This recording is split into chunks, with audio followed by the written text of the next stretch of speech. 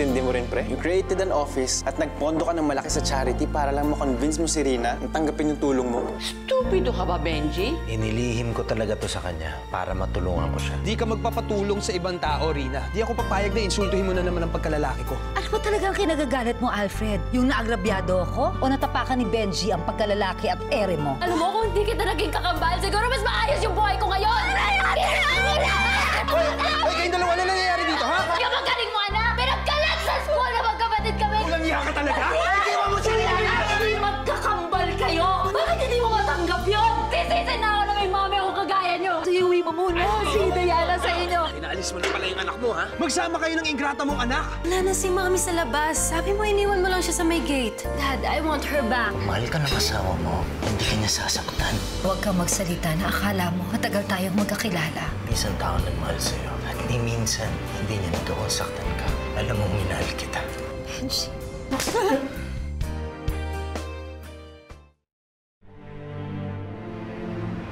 Rina, mahal na mahal pa rin kita. Sa tinagal ng panahon na nakakulong ako, ikaw pa rin ang iniisip ko. Nakalaya ka na pala.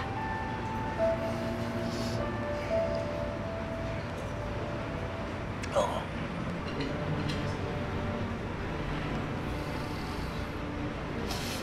Pinagbayaran ko na lahat ng kasalanan ko sa'yo.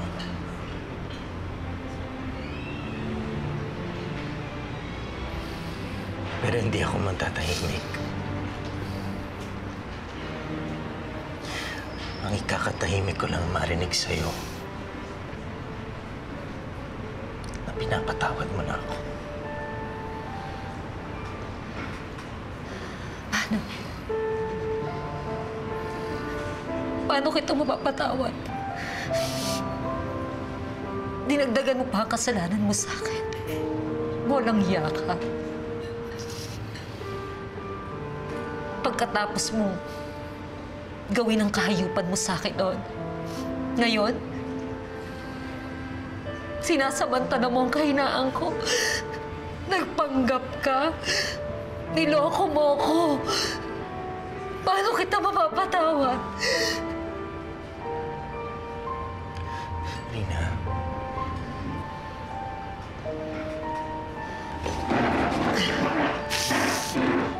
Hindi kita niloko.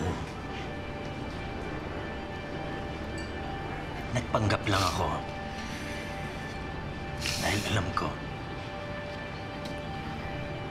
hindi mo tatanggapin yung alok ko na tulong. Kung malalaman mo nga ako ito. Bitawan mo ako, Benjie. Bago kita saktan ulit. Kahit ano pang paniwanag mo, niloko mo pa rin ako. Rina.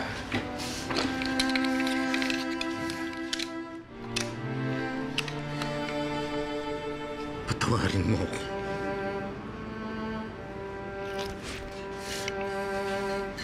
Sa'yo nag-umpisa ang lahat ng hirap na dinadanas ko. Kaya hindi kita Hindi kita mapapatawad, Benjie.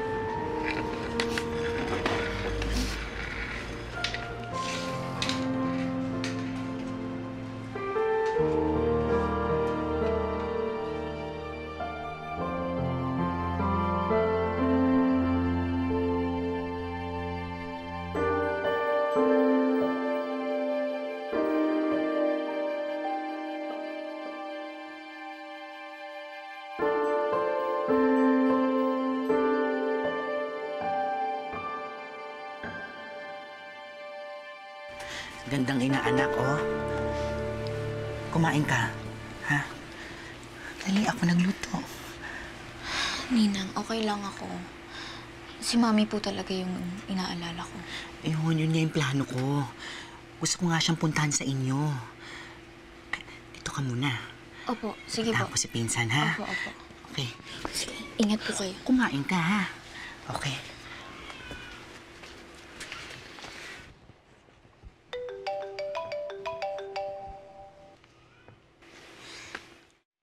Tin. Diana, Sabi mo sa text hindi ka makakapunta sa meeting para sa project natin bukas. Bakit? May sakit ka ba? Wala. May problema lang ulit sa bahay. Anong nangyari? Inaway ka na naman ba ni Ashley? Dahil na-booking siya, nakapatid ka niya. Nabigla ako kanina eh. Nagsisisi ako sa mga nasabi ko. Ngayon, tuloy nagkagulo pati siya ng mami at daddy. Wala ka naman talagang kasalanan eh. Asan siya? Tanong mo asan siya. Diana, nasan ka daw? Pupunta kita, Diana!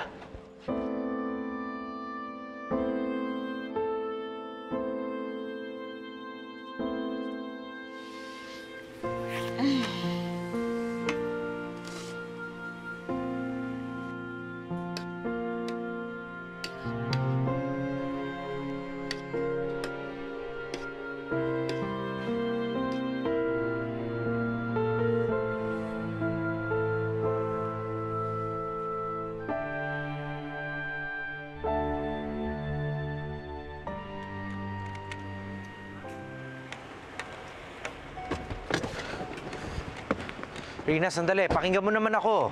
Pwede ba, Benjie, umalis ka na? Rina, patawarin mo ako. Bitawan mo ko. Benjie? Venus, Pinsan, bakit kayo magkasama? Nakalaya ka na? maski ako, Venus, ang buong akala ko nabubulok sa kulungan ng lalaking ito. Yung pala nakalaya na siya. Nagpanggap siya bilang ibang tao. Para tulungan ako, pero ang totoo, manloloko siya. Rina, maniwala ka naman sa akin, oh. Wala akong masamang intensyon para sa'yo. Pero kung ako, hindi mo ako mapatawad, tanggapin mo na lang yung tulong na inaalok ko sa'yo. Yung pagpapagamot mo. Mas pipiliin ko pa na mabulag habang buhay kaysa tumanggap ng tulong mula sa'yo. Halika na, Venus. Rina, sandali. Utang na loob! Benjie, matagal na kitang kinalimutan. Huwag mo na akong pahirapan. Umalis ka na. Pinsan?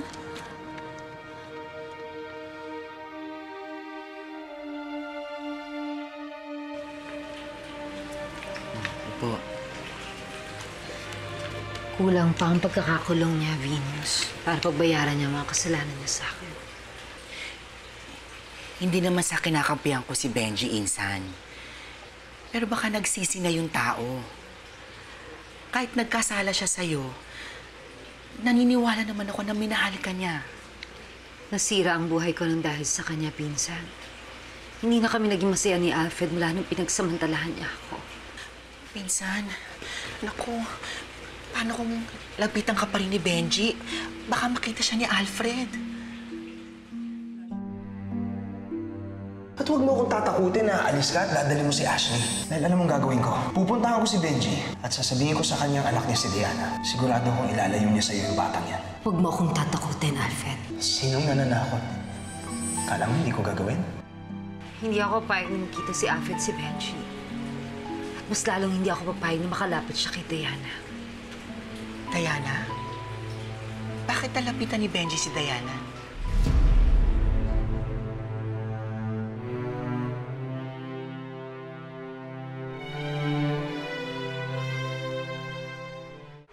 Mami? Diana? Diana? Diana, kakausapin ko ang daddy mo. Galit na galit pa rin kasi siya dun sa nangyari sa inyong dalawa ni Ashley. Kaya niya po kayo pinalayas. Nagawa lang naman ng daddy mo yun dahil akala nga niya na pinaalis kita. Akala niya nagmamalaki na ako sa kanya. Kasalanan ko rin naman yun. Insan, ginawa mo lang kung ano ang tama. Sinaktan ni Alfred si Diana kaya pinaliw mo siya. Diana, anak, makinig ka sa akin, ha? Kahit anong mangyari, kahit sinasaktan ka ng daddy mo, palagi mo siyang iintindihan, ha? Dahil siya ang ama mo. Wala ka ng ibang ama. Nag-iisa lang ang ama mo, ha? Wala nang iba. Naiintindihan mo ba ako? Opo, Mami. Opo.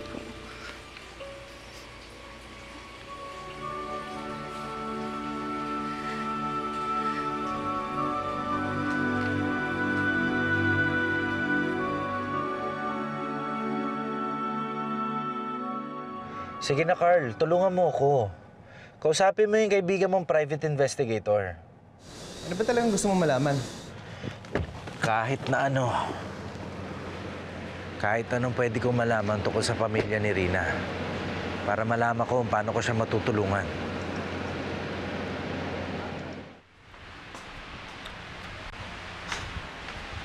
Wala po si na Mami.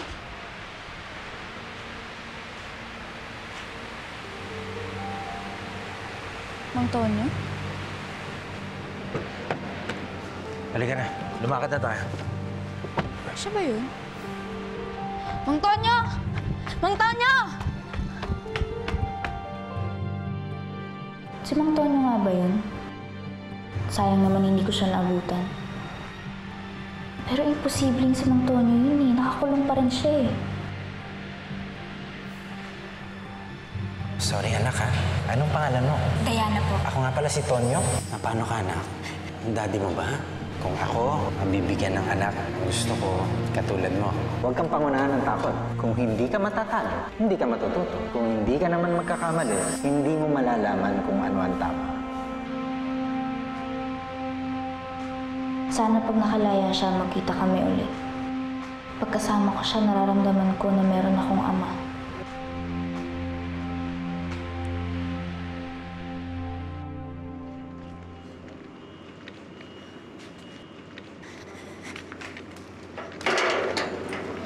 Mami?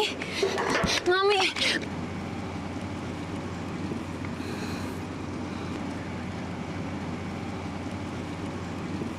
Ashley, anak.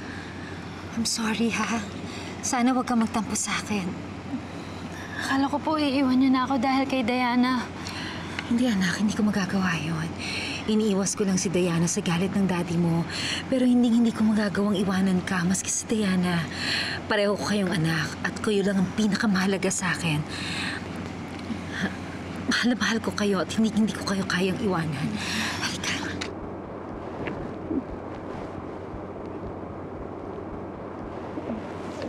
Pero, Mami, paano po si Daddy?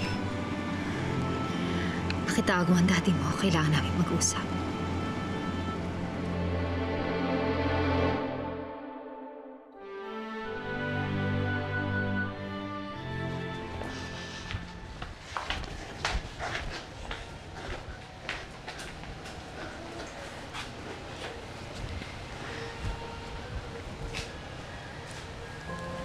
Baste. Diana. Para sa'yo. Salamat. Seryoso ka pala nung sinabi mong pupunta ka dito. Sabi kasi ni Tin, umiiyak ka. Tumuha yung mga mata mo, namumugto na. Diana, ayoko naman nakikita umiiyak ka eh.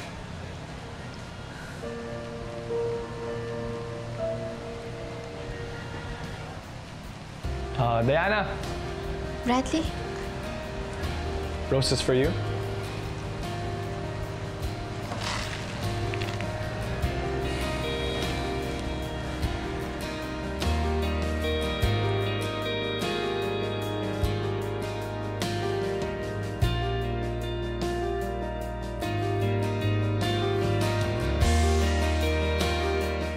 Salamat.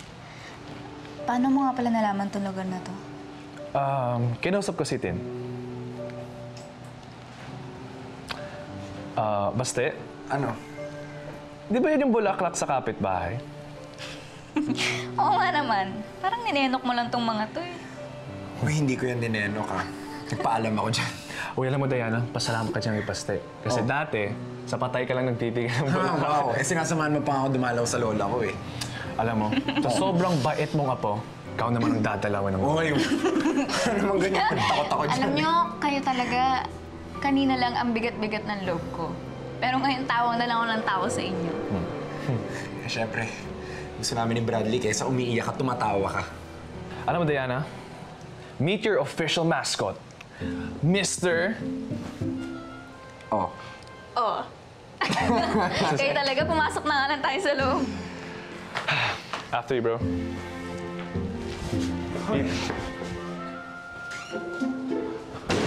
Diana?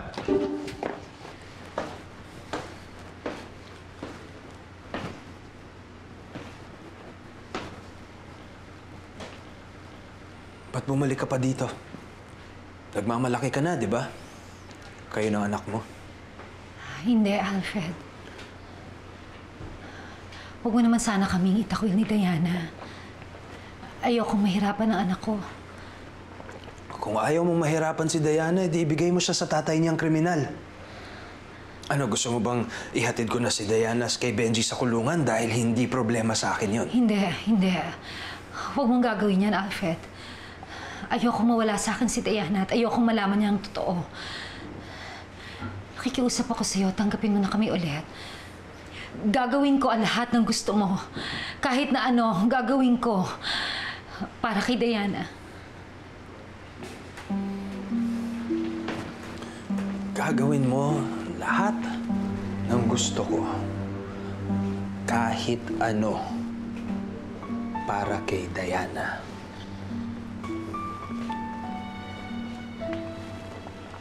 Lumuhod ka. Alfred. Luhod. Rina.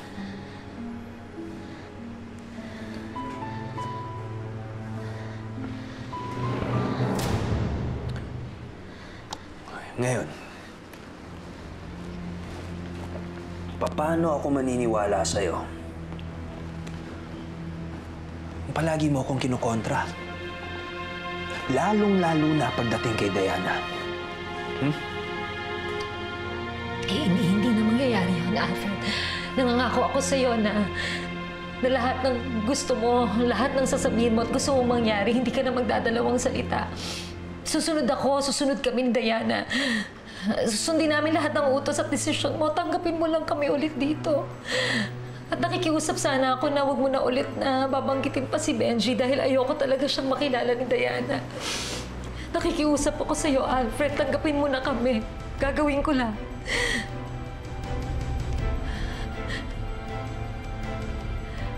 Alfred? Alfred, andyan ka pa ba?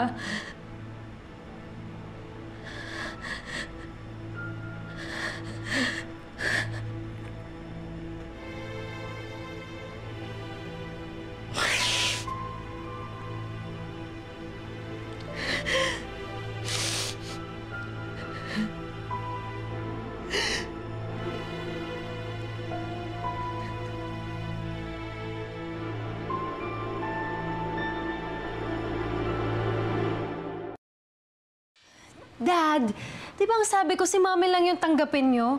Eh bakit nandyan yung Diana na yan after what she did to me? Ano nang mukhang ihaharap ko sa school niyan? Huwag kang mag-alala, Ash. Nag-uusap na kami ng mami mo at ni Diana. At napagkasunduan namin na hindi na sila kukontra. Hindi na sila magrereklamo sa kahit ano. Tama, Rina, di ba? Sumagot ka! Oo, Alfred. Hindi kami kukontra ni Diana.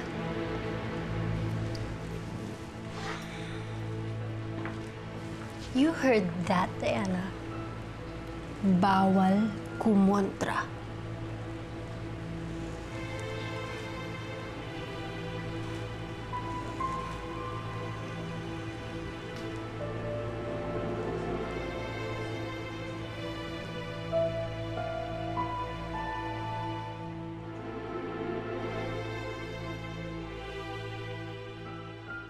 Diana, buti na lang magkakasama pa rin tayo ni Baste, no?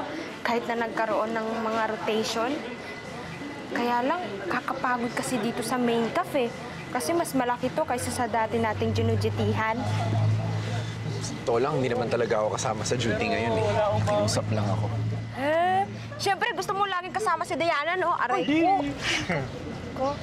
Ito namang si Bradley, oh. Gusto lagi tayong kasama. Nakakapag-practice ka pa ba ng basketball? Oo naman. Ako pa. Ikaw naman, nakakahiya naman.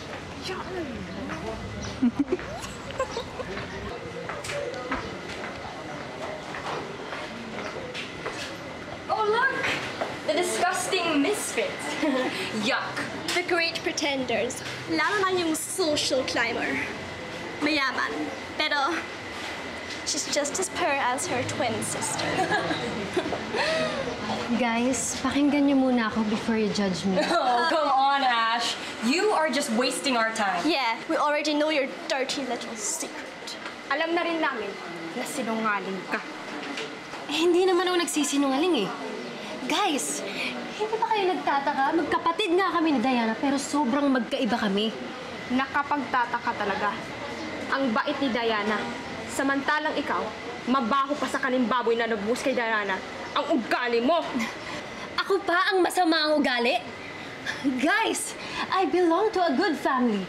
At ang totoo niyan, bait ang family namin kay Diana. And you guys probably think na we're being unfair to Diana. Pero ang totoo niyan ay ampon lang si Diana.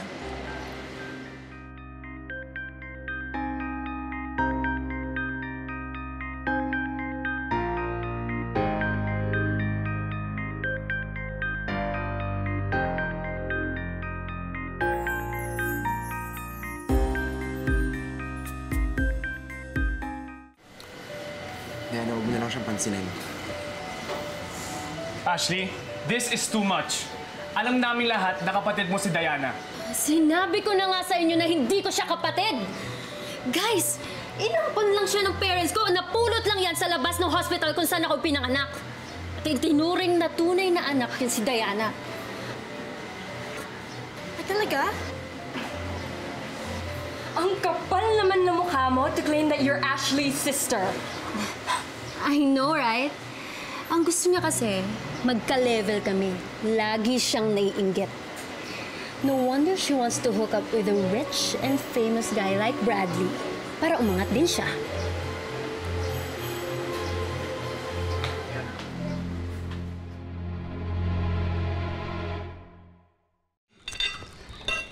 Benjie, sumama ka sa board meeting natin mamaya. You know, it's time that you become the CEO and chairman of our company.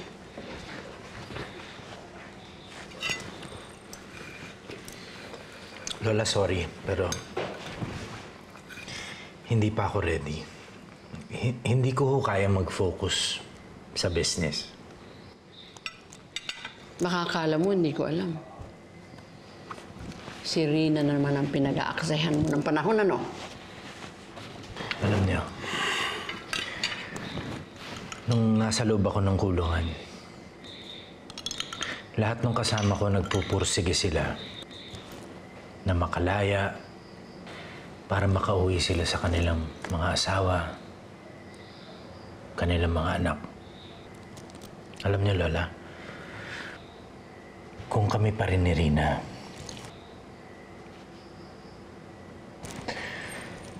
mas magkakaroon ng saysay ang paglaya ko eh. Benjie, napakarami ibang babae dyan. Find yourself a partner para magkaanak ka. Makakalimutan mo rin si Rina pag may sarili ka ng anak. May nakilala ho akong bata. Diana ang pangalan niya. Napakagaan ng loob ko sa kanya. Siguro kung nagkaanak ako bago ako nakulong, magkasing edad na rin sila.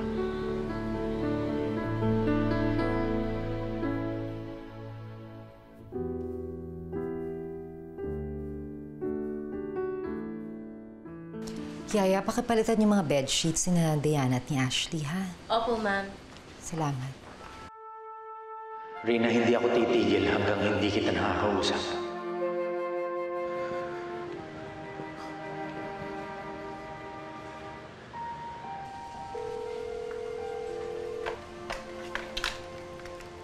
Hello?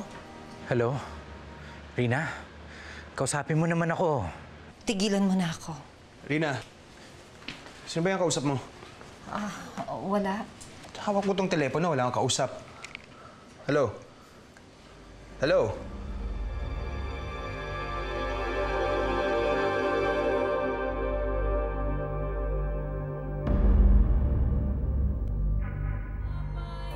Sana huwag mong isipin na nakikipagkaibigan lang ako sa'yo para makaangat ako. Dapat hindi mo tinotolerate si Ashley.